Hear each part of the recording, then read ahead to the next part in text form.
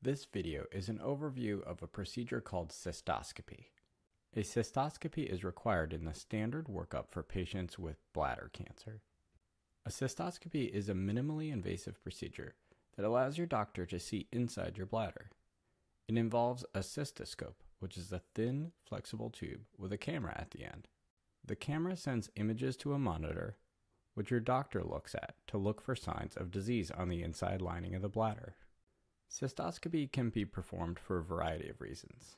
It can help diagnose the cause of urinary problems, like blood in the urine, frequent urination, or urinary tract infections. Additionally, if you've had bladder issues in the past, or you're at risk for developing bladder cancer, a cystoscopy can be a valuable tool for early detection and intervention with treatments. Before the procedure, your doctor will provide instructions on how to prepare.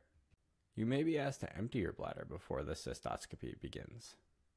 During the procedure, you'll lie on an examination table and your doctor will gently insert the lubricated cystoscope into your urethra, the tube that carries the urine from the bladder to the outside of your body.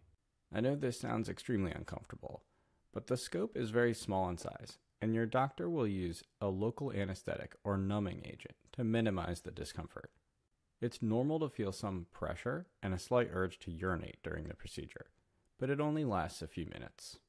Once the cystoscopy is complete, the scope is carefully removed. You're allowed to go home shortly after the procedure.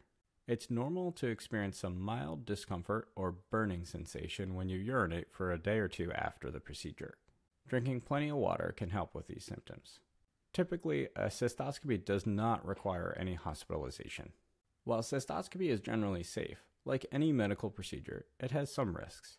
Risks may include infection, bleeding, or rarely an injury to the bladder. This is not medical advice. Talk to your doctor before making any medical decisions.